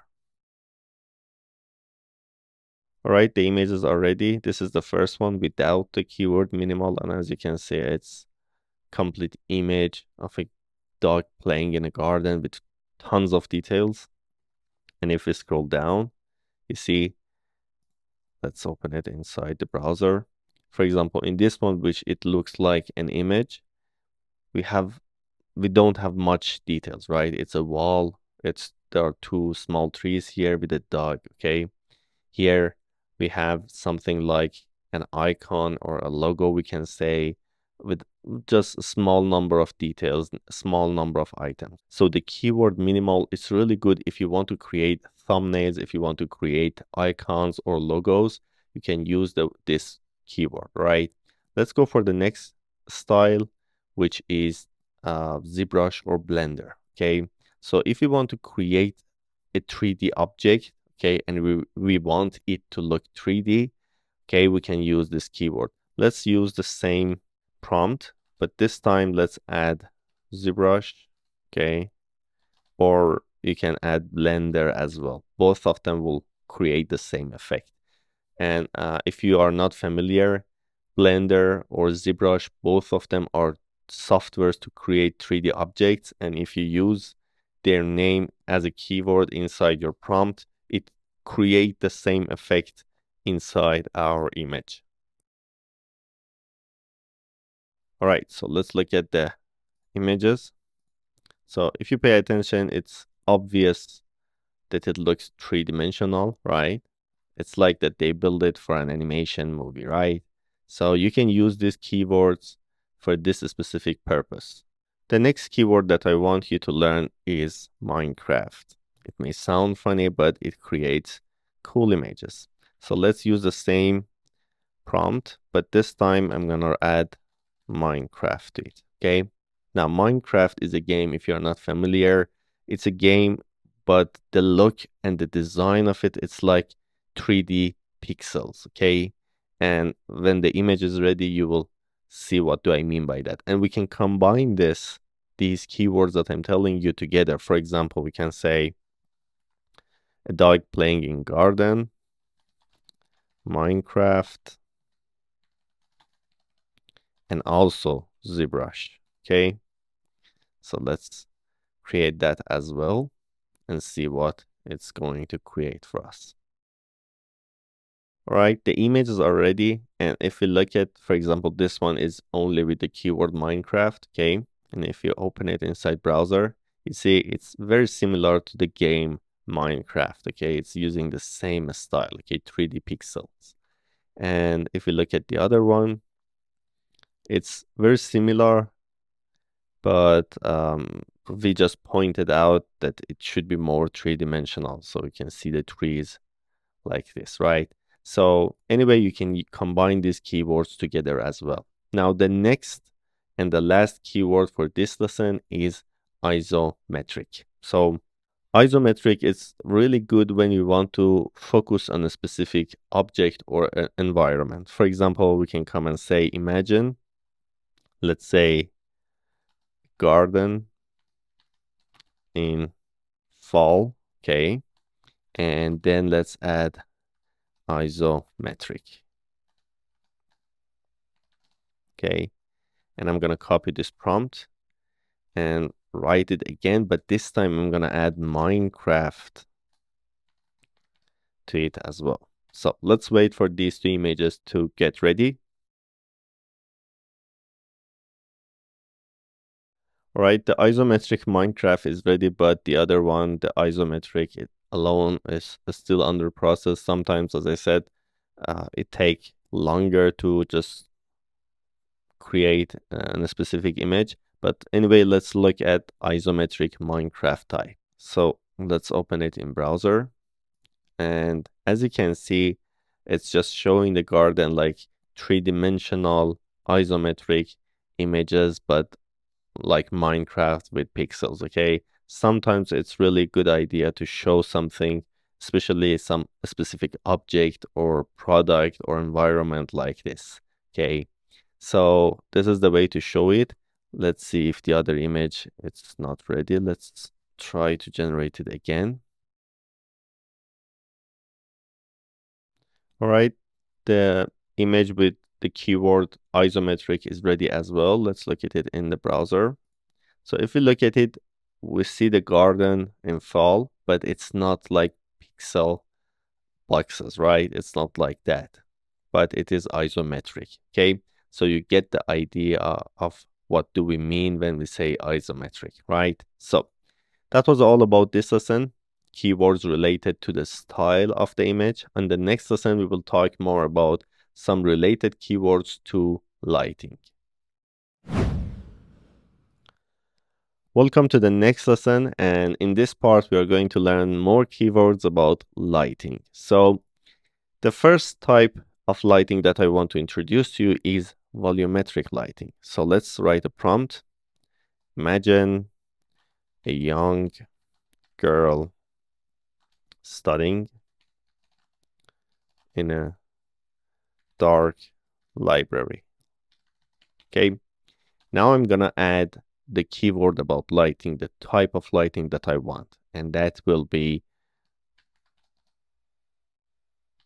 volumetric lighting. Okay, so I'm gonna copy this prompt and let's wait for this image to get ready. All right, the image is ready. Let's open it in the browser. And when you look at volumetric lighting, usually we have lights that in general shows the volume of the environment that we are in. Okay, usually we don't have sharp, for example, lights or shadows on face. Okay, you see it's very soft lights on the face, but again we can see the volume of the environment. Okay, it's a little bit dark because I added the keyword dark in my prompt, but anyway, when you use volumetric lighting, it will show the environment much better. Okay, the next keyword that we are going to talk about will be sharp and strong. So let's write down strong, sharp lighting. Okay, let's wait for this image to get generated. All right, so let's open it in the browser and analyze it together. So if you pay attention, we see less of the environment, okay? And we have strong lights and sharp shadows, okay? Same here. You see we have a strong light in the girl's face. We have a strong light on the objects here. We see less of the environment, okay? Here is the same. We have a strong light here, and it's only this light.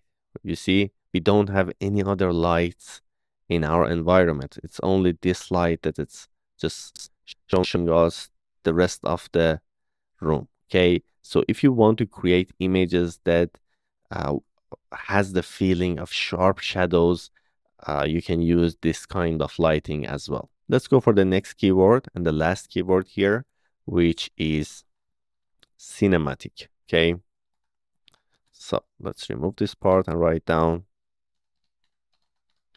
cinematic lighting. And let's fast forward. All right, let's open this image in the browser as well and compare it with the previous examples. So as you can see, we have other lights inside our environment and the image looks like a movie, right? It's like very cinematic. It's the same way in this example. Same way here, we have soft lights and soft shadows on the face, right? They are not very strong or sharp lights, okay? And if we compare it with previous example, you see the difference, right? The feeling of the image is completely different. This is volumetric lighting, okay? You see it's very different. This one was sharp and strong lighting, okay? And this one is cinematic. And when we say cinematic, even the color of the lights are different, okay? And it is like movies. In movies, if you pay attention in good movies, the lightings, usually they try to use different colors of lightings to create different kind of feelings. For example, here in the background, we have blue, soft color, but in the face, we have yellow, warm color, right? It's more or less the same way in these images as well. So that was all about the keywords that I wanted you to learn about lighting. On the next lesson, I will teach you how to use ChatGPT to write advanced prompts for Midjourney. So see you on the next part. Welcome to the next lesson, and in this part we are going to learn something very advanced, and that is using ChatGPT to generate advanced and complicated prompts for us to use in Midjourney. So this is my ChatGPT, and the first thing that you should know at this version of ChatGPT that I'm using right now, the knowledge of ChatGPT stopped at September of 2021. Okay, so back then at that time there was no Midjourney, so ChatGPT is not aware of this AI tool. So the first thing that we have to do in the prompt that we want to write for ChatGPT, we have to inform ChatGPT of this AI tool. Now, don't worry about this prompt. On the next lesson, there is an article that I put this prompt exactly, and you can copy and paste it for your own ChatGPT. So in this prompt, I explained that there is an AI image generator called Midjourney, and the way it works is to write a prompt and describe the image we want. I want your help with writing the prompt with all the details like camera shots, lightings, surrounding objects, feeling, characters, and so on. Okay. So every topic that I provide, I want you to write a super complete prompt describing everything in the scene. Okay. So you can just copy and paste this from the next article inside your ChatGPT. Then ChatGPT will be waiting for you to write the topics. So here I tried different topics, and let's go for the first one. One of my friends is a photographer for dentists, and he shoots images of the patient's teeth. Okay, and he told me to ask Midjourney if Midjourney can create images close up of teeth, for example, of different people. So I came here inside ChatGPT and I wrote down, I want this AI tool, meaning Midjourney, to generate images for teeth advertisement. Okay, it should be close up of female mouth showing all the teeth clean and straight. Okay, with white background and soft lights. Okay, so when I wrote this, ChatGPT provided this prompt. Okay, this long and detailed prompt. And I'm going to copy this prompt inside our Midjourney and write down imagine and then paste this super long prompt. Okay, press enter and let's wait for it to get ready. Until Midjourney is generating this image, let's go back to ChatGPT and we can write down other prompts here and describing other topics, and ChatGPT will create prompts for that. Let's say we got an offer from a restaurant, okay, from fast food, and they, for example, cook burgers, and they asked us if we can provide some images of burgers for their menu, right? So let's say I want this AI tool to generate images of burger for a fast food restaurant. I want you to write a complete and detailed prompt of tasty and eye-catching burger with details like cheese and etc. Okay, so until ChatGPT is writing this prompt, let's go back and let's look at the images that Midjourney generated for us. So these are the images that Midjourney generated for us, and as you can see, it's very clear. It's focused on the teeth, on the smile.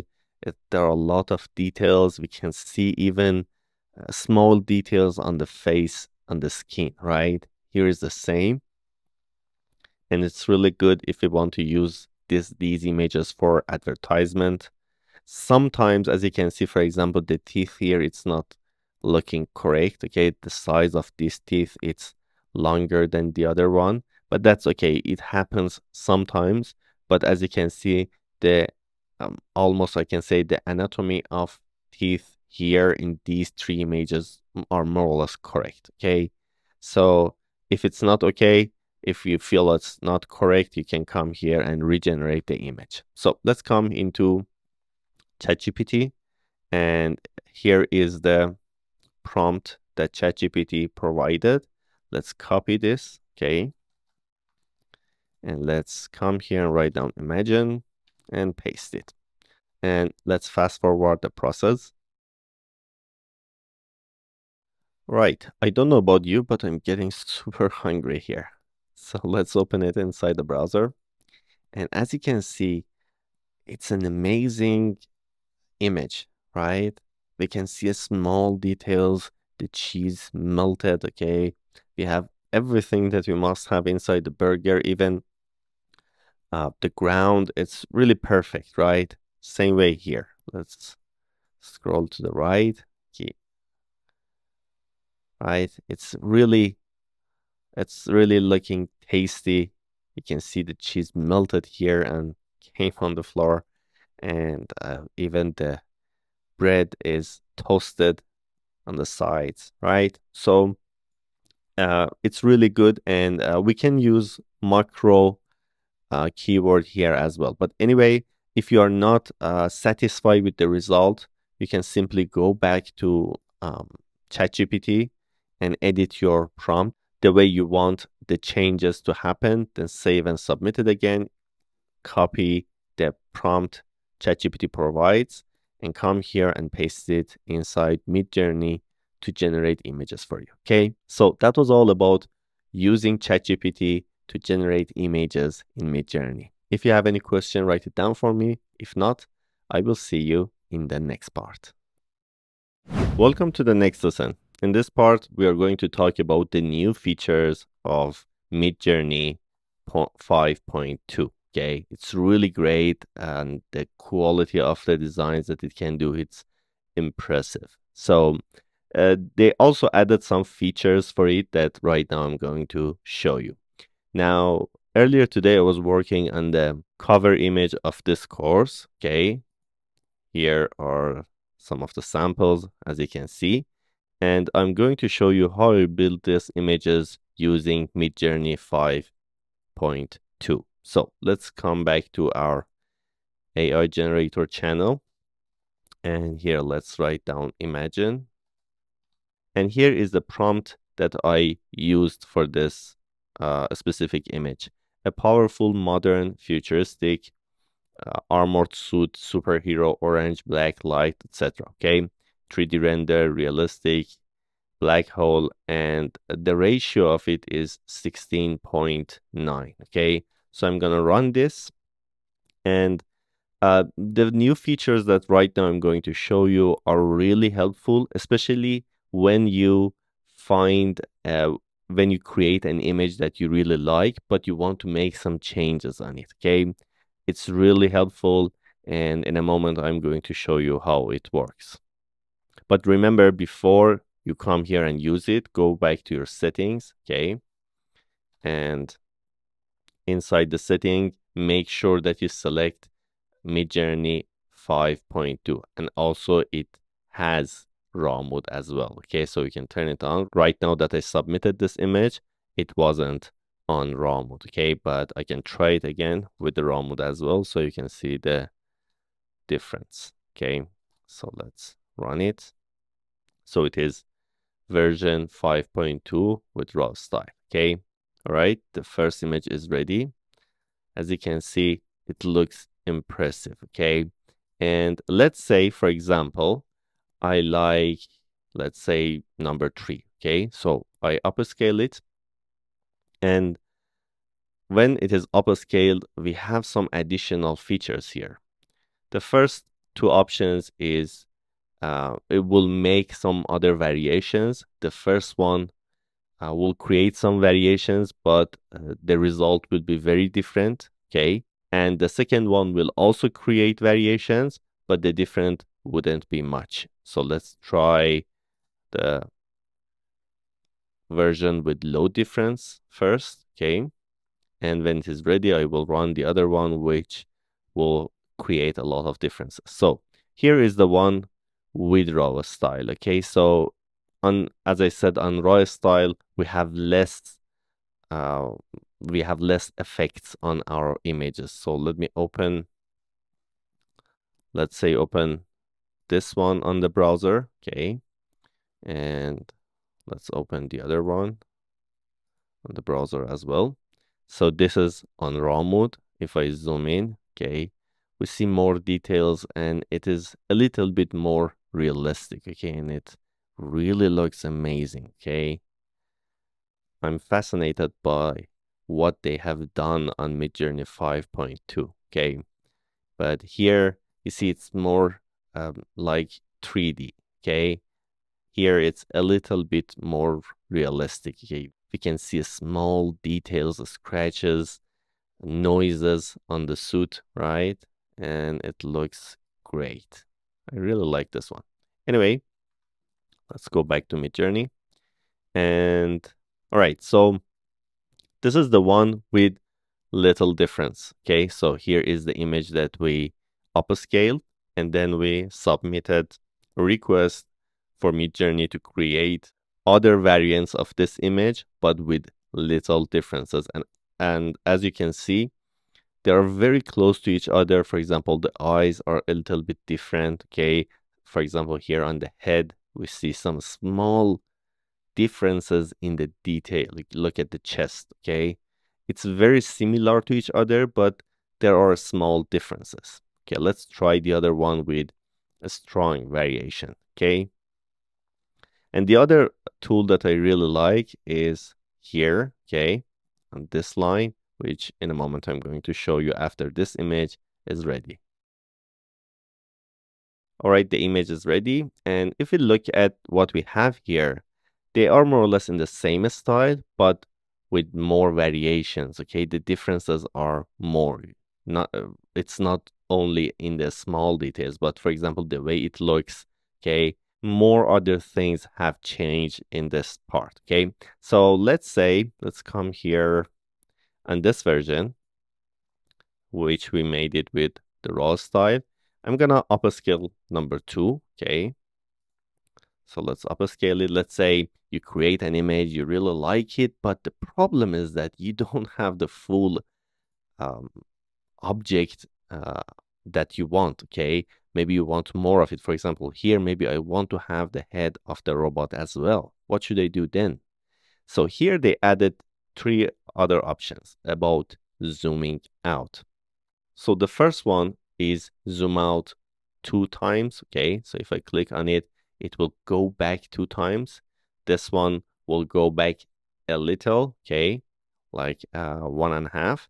And here we can click on custom zoom. And here, as you can see, there is an option dash zoom. It is on 2. Now the number that here we can select is from 1 up to 2. So for example, if I want to go back very little, I can come here and write down, for example, 1 point, let's say 2, okay? This will zoom back, but not much, okay? You see, it is building the image, it is creating the image, and now we have the head, we have more space around it, okay? Compared to what we had here, it is zooming back. So let's wait for these variations to get ready. Now here, pay attention. This is the original image. It's gone, okay? There was a frame, right? That was the original image, and we came back just a little, right? Okay, it's ready. This is the version with zoom back on 2 times, okay? You see, we have the top of the head. Let me open it in the browser, okay? Look at here. We have a bigger space. The one that we had before, it was until here, okay? Before the head ends. But here, as you can see, it went back further. You see here? So let's come here and, all right, this is almost ready. Now this is the one with custom zoom of 1.2, as you can see here. And let me open it. And if we compare it with this one, you see, it's exactly the same thing, right? The same object, but the part that it created has some variations. For example, here, this main part that we had it before is exactly the same on all 4 versions, right? But the rest of it will be different. Let's try it on another object or item that looks much better. For example, let me come to what I was practicing today. Right, let's come down. Okay, I was creating some funny avatars of myself. I will explain it on the upcoming chapters. We have a great tool to create this kind of avatars as a video. It's really amazing. So let's select one of them. For example, this one. I think I upscaled that one. Right, here it is. Okay, so let me, for example, come here and try zoom out 2 times. Okay, and when the result is ready, let's scroll down. Let's wait for the result to get ready. All right, it's almost ready. Let me open the image so we can compare it. Where is it? Right, I think it was somewhere around here. Here it is. So let's open it in the browser and let's scroll down to the new image that was created a moment ago. Now, look at what we have here. So as you can see, we had 2 shelves here. We had part of some creature like a dog here, some books here, okay?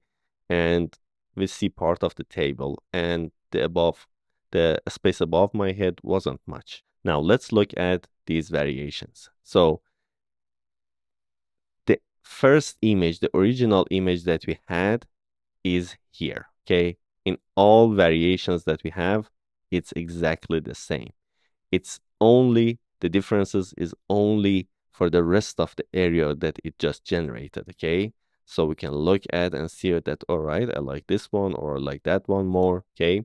So for the new environment. So this is the main use of zoom out, and it's really, really amazing, okay? It is really helpful, and today it helped me a lot as well. Now we have another option here, make a square, okay? So if we click on it, okay, it will regenerate the same image that we had, but it will jump on the square aspect ratio, okay? So let's wait for this image to get ready. All right, you see, here is what we had in the previous image. You see the frame, now the frame is gone, and now it is trying to generate the rest of the image, but making it as a square, okay? So let's wait for it to get complete. All right, the image is ready. And this way you can, with a simple click, make the image that you liked before, you can make it a square, okay? So these were the new updates that we had on Midjourney 5.2. And of course, the quality of the images in different variations was increased, okay? In different styles, different types was increased. And you can practice it. It's really helpful. And for if we have more updates on Midjourney, I will record new lectures and add it to the course. So that was all for this lesson. See you on the next. Midjourney is growing day by day, and in the newest update it had, they introduced a new feature which is called Vary Region, which more or less I can say it can compete in some ways with Adobe Firefly. So let's learn it. Here we are in my private Midjourney channel, and I'm just gonna create an image, okay?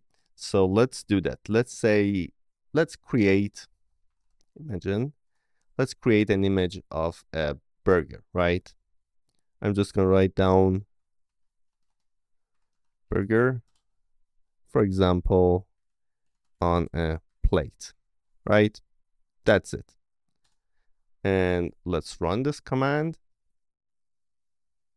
Okay, the image is already, but it is a little bit complicated, so I'm gonna remove it. If you add cross reaction to any images created by Midjourney, it will be removed. So I'm gonna try it again, and this time I'm gonna use minimal keyboard. So let's say, for example, burger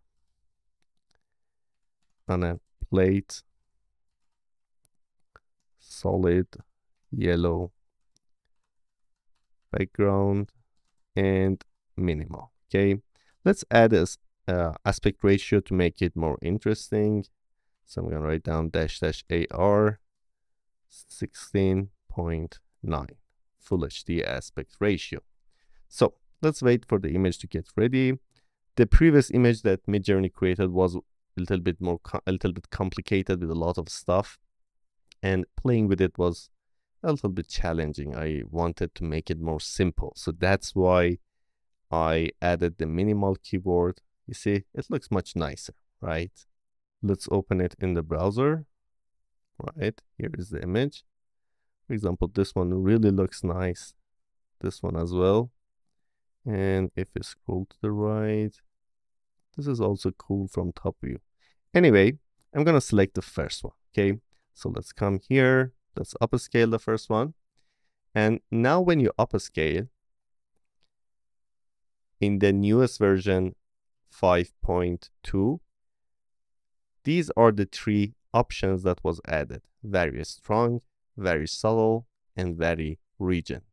Now, I talked about this before in my other videos. This one will create similar images to this one, but with a lot of differences, okay? But this one will try to create a similar image to this burger, but with small differences. And today we're going to talk about this option, vary region. So let's say I don't like the objects on the right or the left side. So I'm going to click on vary region. Okay. Let me just check something before. I'm not sure if I turned it on or off. Okay, so my remix mode is on. I'm going to turn it off. In a moment, I will explain what you can do with this. So I'm going to click on vary region, and a new window will pop up. It will bring the image that it was that it created. So let's say I don't like the glass on the left. Okay, here at the bottom of the page we have two selection tools. First one is rectangle tool, and the second one is lasso tool. Okay, so I'm going to select the first one, and I'm just going to make a rectangle on the object that I don't like, or I want Midjourney to try and change it. For example, let's say I don't like the right part of the image as well. I'm going to select that part as well. And if you, for example, you don't like the selections, with this undo button, you can go back, okay, and try select again. Or if you want to add some additional part, you can do it again, okay. So I'm just going to select these two parts. And when I'm done, I'm going to click on submit.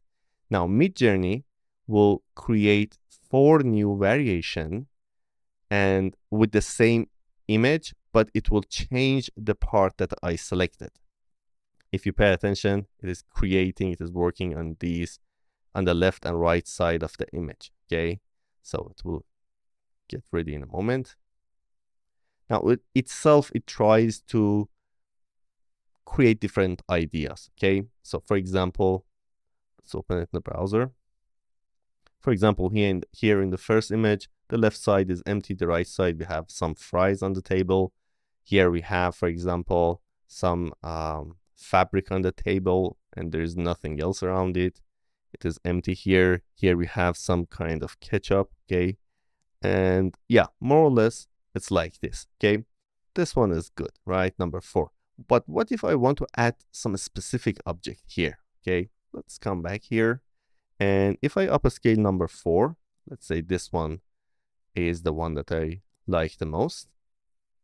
How can I add a specific object? This is the part that I told you at the beginning of this video, that it can compete with Adobe Firefly. So if I just come here and click on vary region, I cannot add any prompt, right?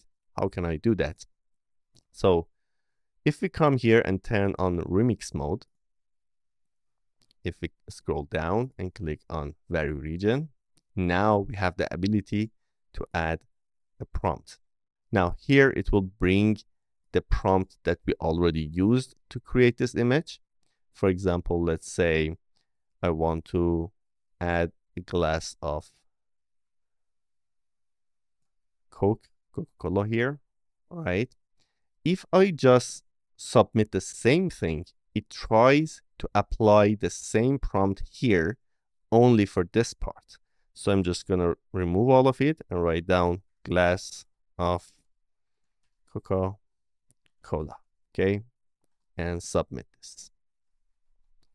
So let's wait for it to get ready. Even though that I remove the aspect ratio, it appears here again because it tries to keep the image that we had earlier and just make some changes on the part that I selected, okay?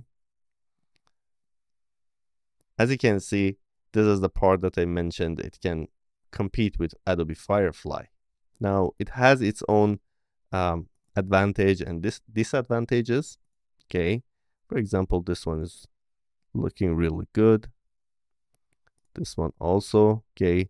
Even though that I mentioned to add something here on variation number four, it doesn't exist, okay? So let's say I'm going to select number 1 and let's upscale it.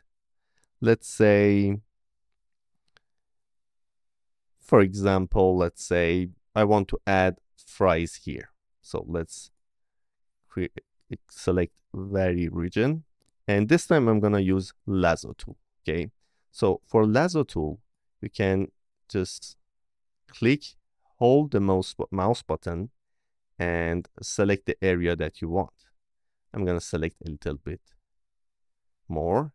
Now pay attention that the area that you select in forming the shape that you ask from Midjourney plays a major role, okay? So here I'm going to write down, for example, French fries, okay, with a mini bowl of ketchup, okay? Let's submit this. Now, sometimes when you do this process, you may not get the result that you want. I will show you in a moment. So you can play with the selection and play with the keywords in order to get what you really want. Now, as you can see, for example, in 2 of the versions, it just put the fries there. But in one of them, more or less, it looks like the things that I asked, okay? We have fries with a small bowl of ketchup, but if you don't like it, you can keep playing with it, right? So let me show you the example that I was working on it earlier. So here I uploaded 3 of my images. I wanted to make something out of it, okay? So I uploaded this image, and with this prompt here, okay, ZBrush, Witch Doctor, 3D monster, scary, minimal, purple, gaming light, etc., etc. As you can read here, it created these 4 variants, okay? And I like this one the most. And then I started to work with it on using the vary region tool. So I created some other examples, but that doesn't matter. Let's just scroll down. So I scaled up the variant number 4, this one. I scaled up that one, and then I work with the vary region and that specific part with remix mode on, okay? So I tried to change something on my shoulders, okay? You see the shoulders are different, but it didn't work well, okay? My selection or my keyword, they weren't good. So I kept working on it. Now you see, in this example, I increased the selection part, okay? I came more to the bottom on my hand, and you can see it added something. Then I didn't like it. I changed what I was holding. I didn't like it. I played with the prompts here. So if you want to check out the prompts exactly, you can pause the video on each of them and look at them, okay? I still didn't like them, so I worked more on it. And then in this version, I liked number 1 the most, so I upscaled it. Now, from here, I worked on something on my back. I wanted to put some stuff, for example, there. I didn't like them. I played with the keywords. And finally, I think I selected something here. This one I selected. Again, I upscaled it. And then I wanted to change my hat. it didn't look so good the way that I want, so I let it go. And here I was working on my hat again, so I made the selection smaller. You see the hat design, it's a little, very little different, but it wasn't what I wanted, so I kept working on it. Okay, so here again I tried to work on my shoulders to add something, some cool armor stuff, and until here that I played with keywords and the selections that I had until, and this one was created and I liked it the most. Okay, so I upscaled, I think, number 4. We can view it in the browser. Okay, so you see, you can compare it from the first image that we had. Let me come here. Let's just scroll up. The first image that Midjourney created for me. Okay, it was this one. So let's open this one as well. So this was the first version. This was the version that I used to change with vary region tool. Okay, see the difference? Okay, and I kept working on it, but where were we? I kept working on it, but I didn't like what I was receiving. Okay, here we were. Again, I tried the hat thing. I didn't like it. Okay, so I kept working on it, but as I said, I didn't like what I got, and this one was what I really enjoyed. So anyway, you can use vary region to make specific changes on different parts of your image. Okay, so that was all about this part. If you have any question, write it down for me. If you have any requests for me to create videos for you, you can write it down. I will read all of your comments. Take care and see you soon.